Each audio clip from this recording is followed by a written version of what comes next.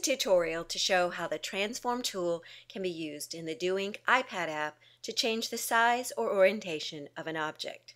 To begin, select the Transform tool from the toolbar. Select the shape and outline it. Once selected, you can delete the object, copy it, paste it, or change its shape and layer by tapping the desired action on the toolbar submenu.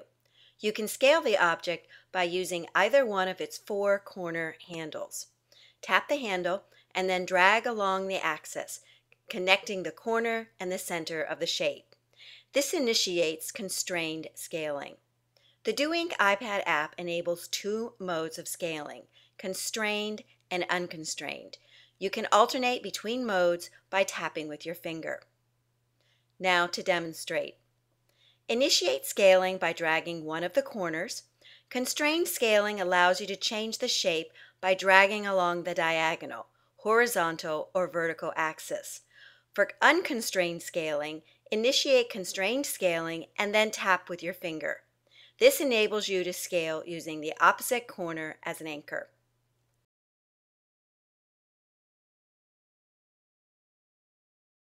Now to demonstrate how to rotate an object. Initiate by dragging the handle perpendicular to the diagonal axis. DoInk enables two modes of rotation, constrained and unconstrained. Constrained rotation does not change the size of the object. Initiate it by dragging the handle perpendicular to the diagonal axis. Now tap with your finger to change to unconstrained rotation.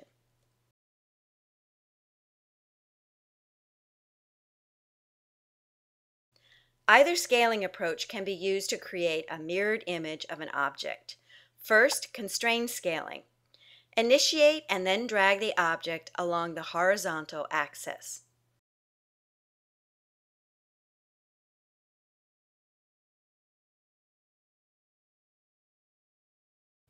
The second approach uses unconstrained scaling. Initiate constrained scaling and then tap with your finger to change to unconstrained. Then drag to create a mirrored image. We hope this tutorial is of help. Please let us know if you have any questions. Thank you.